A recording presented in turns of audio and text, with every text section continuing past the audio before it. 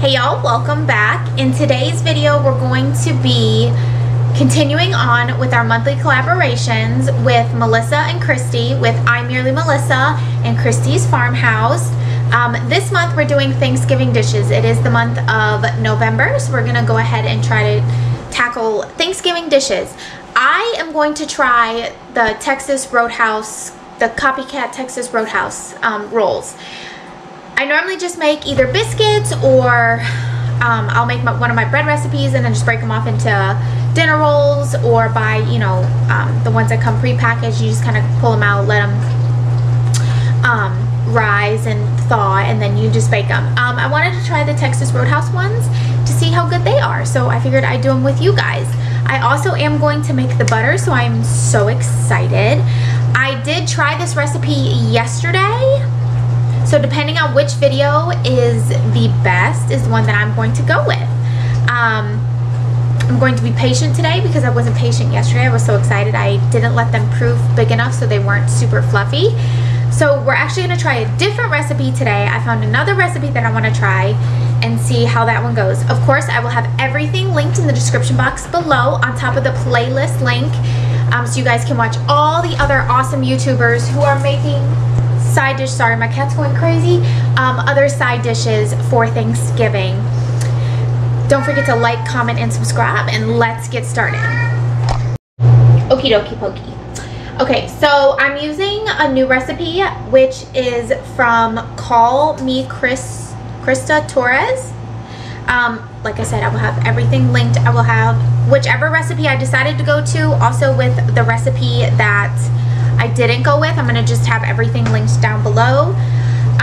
This one, she apparently went to Texas Roadhouse and like interviewed them and tried to get some secrets and things like that. So the recipe is 1 cup milk. It says whole milk. I can't do whole milk because we're lactose intolerant. They do have lactose whole milk, however we just don't like it. So I'm gonna do 2%. I'm gonna make it work. Then you need 1 1/4 ounce package of active dry yeast. If you don't have the package, which I don't because I buy my yeast in bulk, that is 2 1/4 teaspoon of yeast. That's what's considered in a package. You need a 1/4 cup of sugar, 2 tablespoons of honey. I'm just using raw honey. You can use organic, you can use whatever one you like. I'm just going to use the raw one, the Great Value raw honey. Then you need 4 tablespoons, which is a 1/2 stick of unsalted butter. However, again, here we go, I don't have unsalted butter. For one, unsalted butter is like super expensive versus salted butter, which makes no sense because there's no salt in it. So I'm just going to half, because then you need 1 teaspoon of kosher salt. Instead of that, I'm only going to do a 1/2 teaspoon of kosher salt because I am using salted butter. 1 large egg at room temperature and 3 1/2 cups of bread flour plus more for dusting and rolling out and stuff. Bread flour is pretty much this, bread flour is pretty much the same thing as unbleached all-purpose flour. You can use that. Just make sure it's unbleached. So yeah, you have to, first things first, you have to warm the milk in a small saucepan over medium heat until bubbles start to form around the edges of the pie. You then reduce to low and continue cooking until it reaches 105. However, a lot of other people that I've watched do it, just put it in the microwave and just kind of keep temping it, because I did it in the saucepan yesterday and it got hot so fast and I think it didn't work. So then you get it to 105, then you pour more milk into a bowl of the stand mixer, then add your yeast, sugar, and honey. Gently stir, let sit for 10 to 15 minutes so the yeast can get foam and bubbly and activate. Okay, here we go.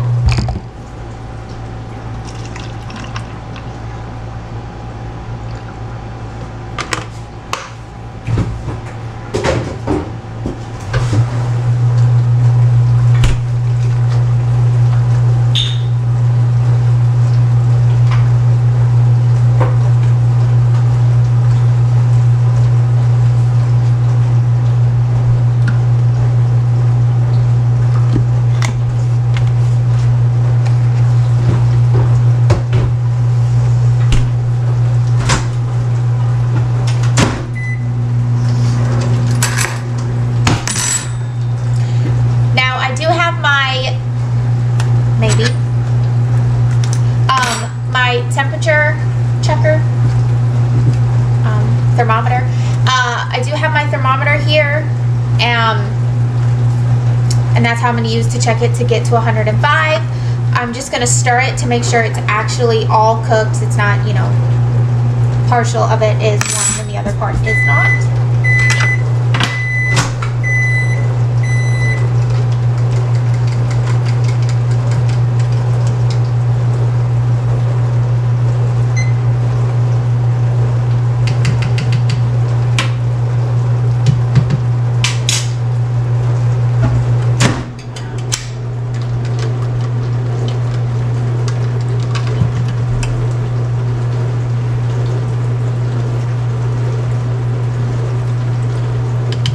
We're at 95.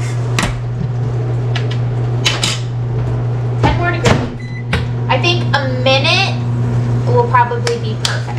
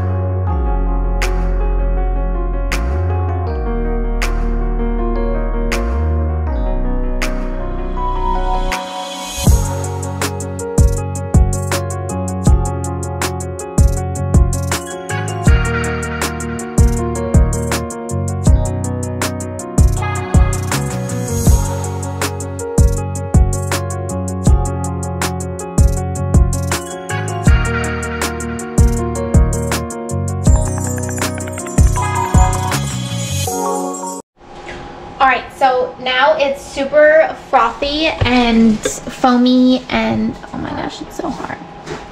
Looks great. Now we're going to, you're going to add half a teaspoon of kosher salt, the 4 tablespoons of our butter, and then our 1 egg that is at room temperature.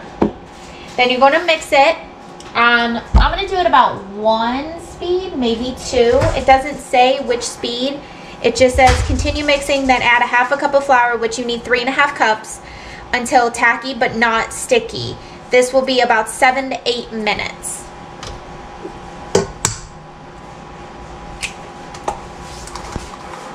What kind of jacket is he?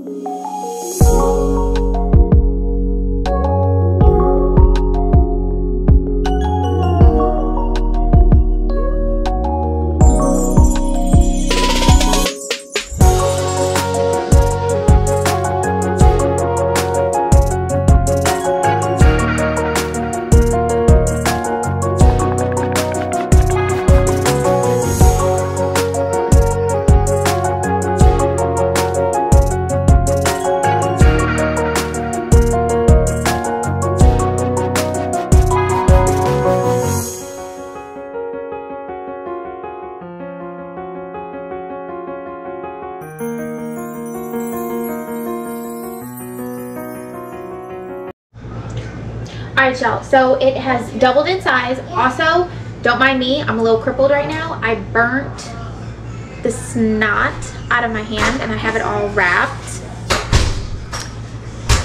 I have the husband coming in from outside to get lunch. Got the kids eating. But it has doubled in size, so we're going to punch it down, roll it out on a floured surface to about ½ an inch thick, and then you're going to fold it over in a rectangular shape, and then we're going to cut it and get 18-ish rolls out of it.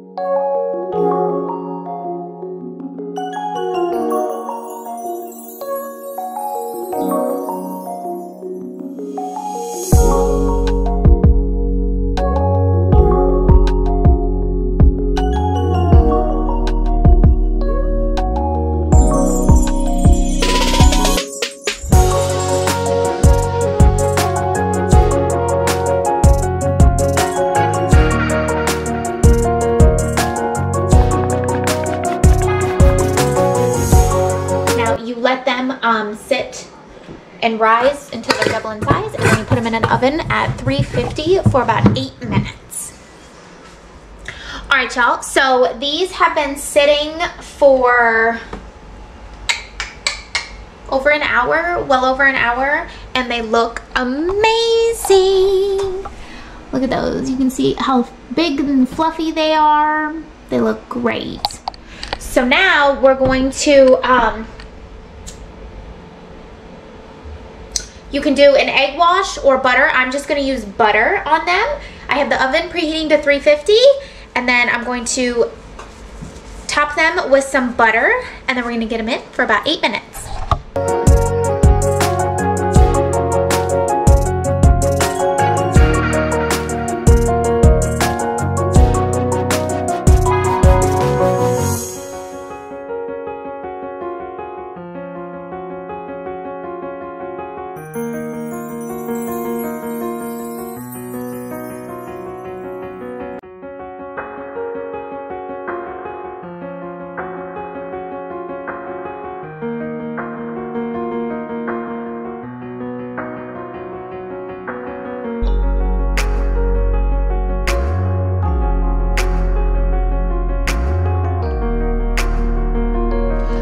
So it's going to be 8 tablespoons of butter softened, ½ a cup of honey, 1 teaspoon of cinnamon, and 1/3 cup of powdered sugar.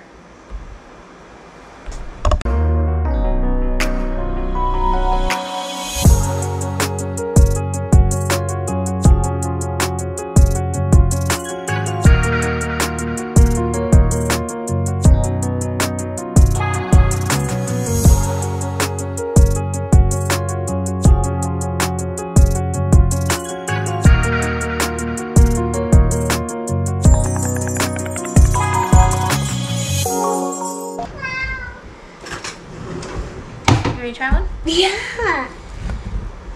Okay, let's see. Oh.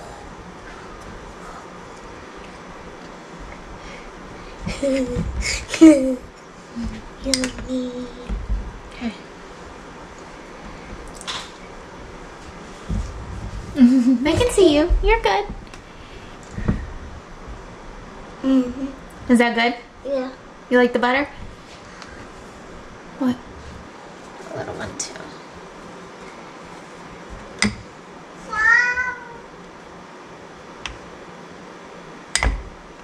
Alright. Let's see.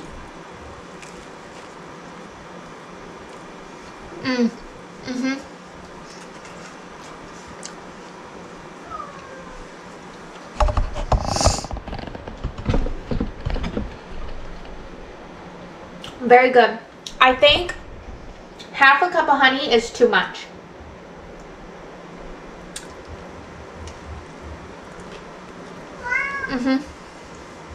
Those are so good. They taste just like Texas Roadhouse.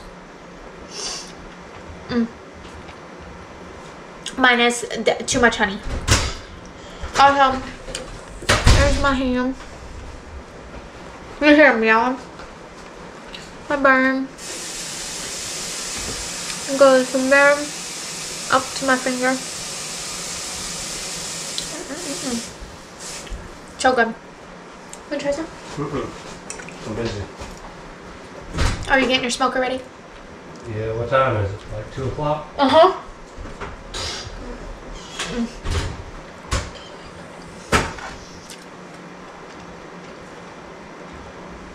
Definitely too much honey, but still super good. I'm definitely going to make this recipe again. It's super easy, super simple. I want to thank y'all so much for watching and hanging out with me today. Don't forget to try this recipe. Don't forget to check out all the links in the description box and check out everyone else's videos. Again, I want to thank Kristy and Melissa. Don't forget to like, comment, and subscribe. We'll see you guys in the next one.